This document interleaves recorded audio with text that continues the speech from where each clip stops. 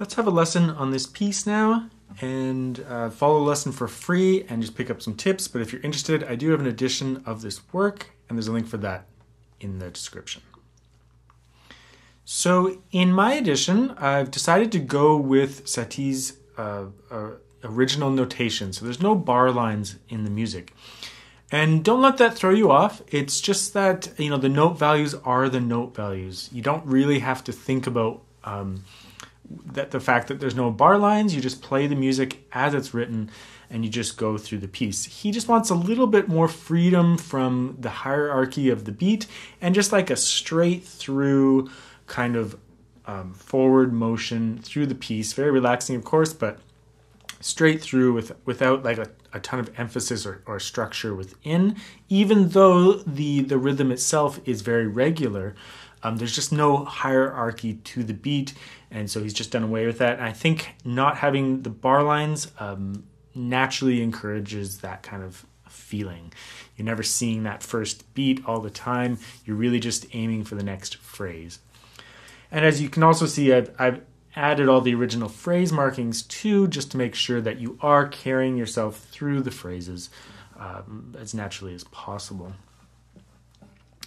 I've also included all his original French terms and translated them for you in the score, so you can consider that whatever you want to make of those terms throughout the piece.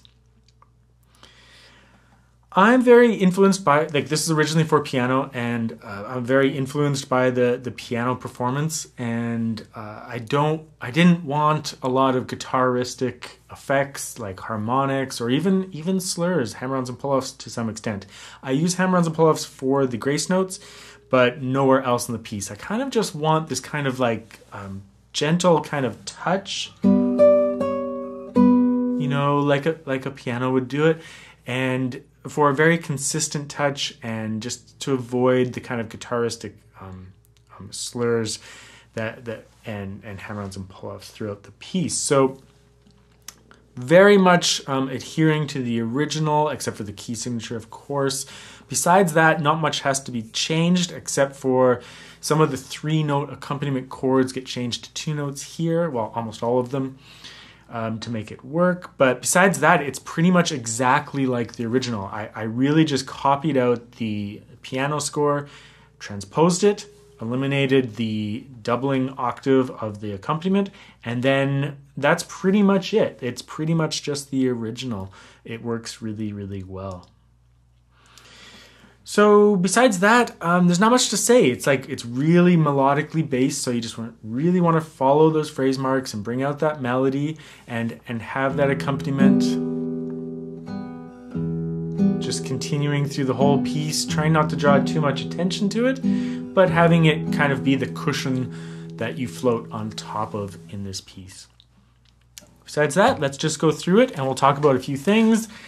There's a couple of fingering things fingering alternatives that you can consider.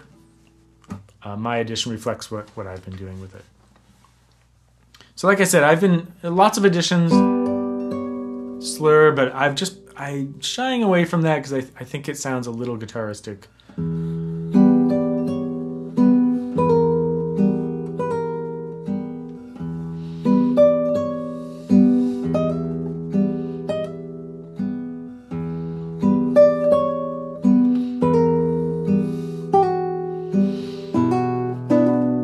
That's the first spot where I change, you have to play around with the voicing a little bit.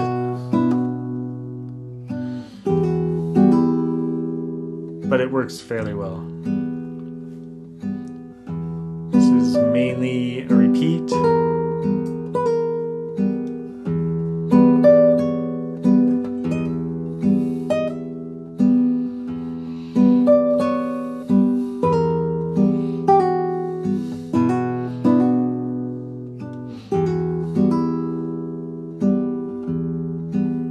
Most of the time I'm doing a rest stroke with my thumb, just on whenever the E's are there, just for some stability in the right hand. It's kind of a touchy piece because it's slow and it's very spacious.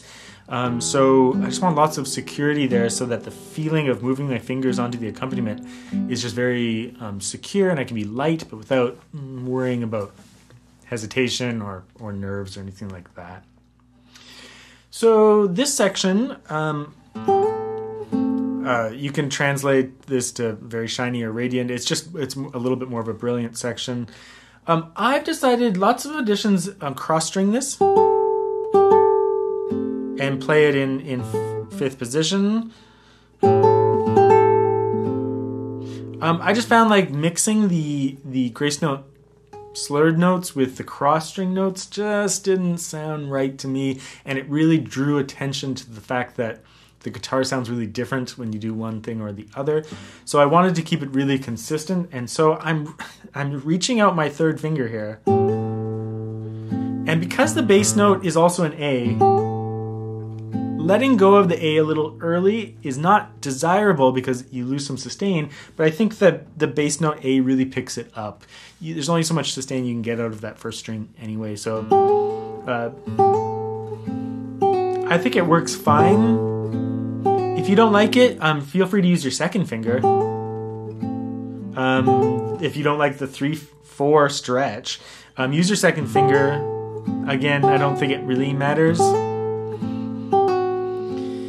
I do it just so that I can try to pretty much reach it. Some people might be able to actually hold the A while they do that. I have to kind of just let it go at the end of the sustain. You can play it as a cross string up here, but again, I just found the mixing of the two different ways of playing grace notes to be a little distracting to the piece. And I'm being usually I wouldn't care, and you can totally do it. Lots of great editions do that. I just don't, I guess this music is so much about simplicity and sound that I felt like I wanted to keep it really consistent in this particular case. But that's just me. Feel free to mix it if you like doing that more. So going through that section the second time through it.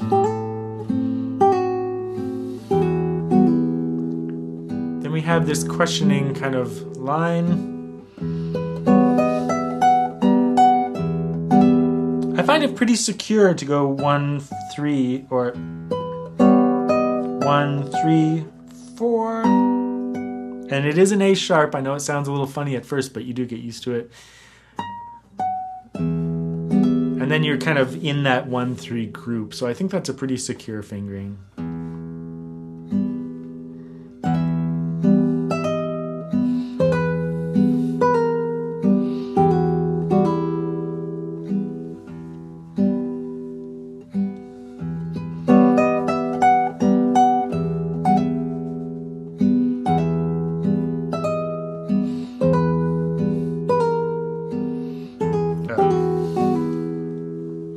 So at this point, that's all of the material of the whole piece. The rest is, there's some fragmented section on the second page here, but it's all the same material.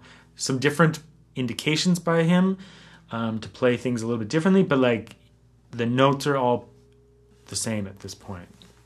So we go back to this section.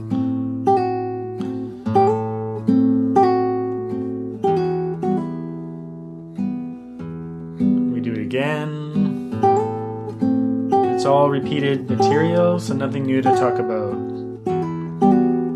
except mistakes on my part. Here, this is the same material, but it's just fragmented. And he's saying like on the edge of thought, so I'm just kind of going a little bit more Ponticello and just whispering through it a little bit more. He doesn't complete the phrases. He's just kind of like hinting at the previous phrase, almost teasing you with it. Or like, it's like a lingering thought on the edge of thought, or like a lingering thought of the melody from before. Back to this section. Oops.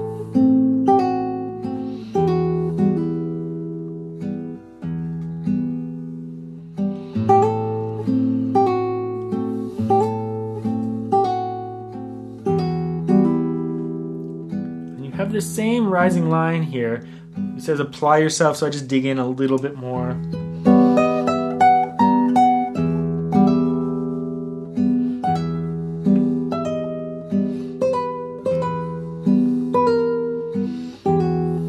It's a little mesmerizing. It's easy to make mistakes in a way. And then he says step by step, or like, I would call that almost just like hesitant. So I try to just, like get a little bit more blocky with it, as if I'm not sure if that's what I want to play, but I'm going to play it confidently anyway. And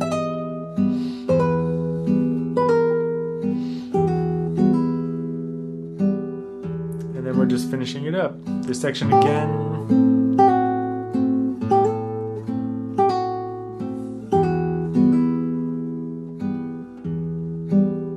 And then on the tip of the tongue, again, I think it's just like you're just trying to kind of like hint at the memory of the piece, and then it just ends. just into nowhere. It's a real famous piece, heavily played, and it's very pleasing. I was going to say audience friendly, but it's not necessarily. It depends on your audience. It's very peaceful, very spacious, and almost formless, although there's definitely a form to it. Not meandering because it's focused in a different way, but it's just lots of musing on that melody and those phrases, and lingering of those melodies and motifs through the whole piece. So just keeping it just really meditative from start to end is the challenge. And because it's so spacious, you just want to be very secure and careful. But at the same time, I think it works incredibly well on the guitar, and nothing of huge difficulty other than control of the texture.